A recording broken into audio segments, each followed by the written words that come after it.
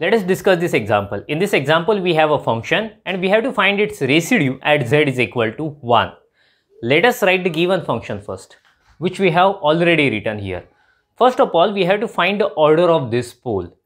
Okay, so I will express this function in this way, z plus 1 cube divided by z minus 1 cube.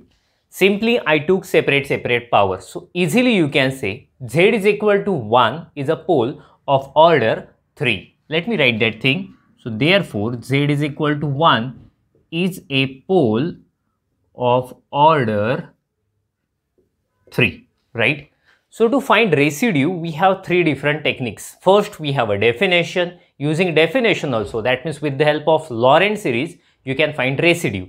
Second, if you have a pole of order 1, we have one formula. And the third, if you have a pole of order m, we have a next formula. So, this is pole of order 3. So, I should go for the last formula. Let us use it. So, let me write residue of f of z at z is equal to 1. The formula says 1 upon n minus 1 factorial. So, the order is 3. So, 3 minus 1, 2 factorial I should write. Limit z tends to 1. Since we are finding residue at z is equal to 1, we have to take derivative of order n minus 1. That means here n is 3. 3 minus 1, 2. 2. After that, z minus 1 cube f of z. Okay. So, simply I use the formula, we got this one. Let us put the value of f of z and simplify it further. So, this is equal to 1 upon 2 factorial is 1 by 2.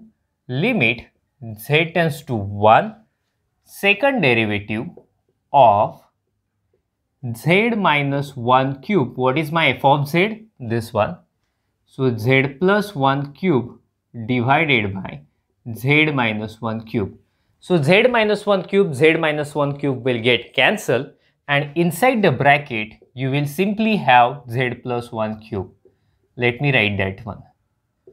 Double derivative of z plus 1 cube only. So, we have to take its double derivative. We will find first derivative, after that I will go for second derivative. So, this is equal to 1 by 2, limit z tends to 1. What is its derivative? What is derivative of z cube? 3z square. So, its derivative will be 3. Okay, let me write d by dz. Since only one derivative we have found out, 3 z plus 1 square will be there. First derivative only we found out, and again derivative of this bracket. But the derivative of that bracket is 1. So, I will not write it. I will keep as it is. So, 1 by 2 limit z tends to 1. So, 3 is a constant, and when we take derivative, constants we take outside. So, that's why I have taken 3 outside. Let us take derivative of this bracket. Derivative of bracket will be 2, let me write here 2 z plus 1. Okay, since derivative of z square is 2z, the same thing we have got. But again, by chain rule, we have to take derivative of this bracket, which is 1. So, that's why I will skip that part. So, yeah, what will happen? This 2 will get cancelled. Now, I am going to put z is equal to 1 there. So, what will we get here? 3, 1 plus 1. So, this is equal to 6. This is required residue. Make a screenshot of it. Then we will stop. Thank you. Bye-bye.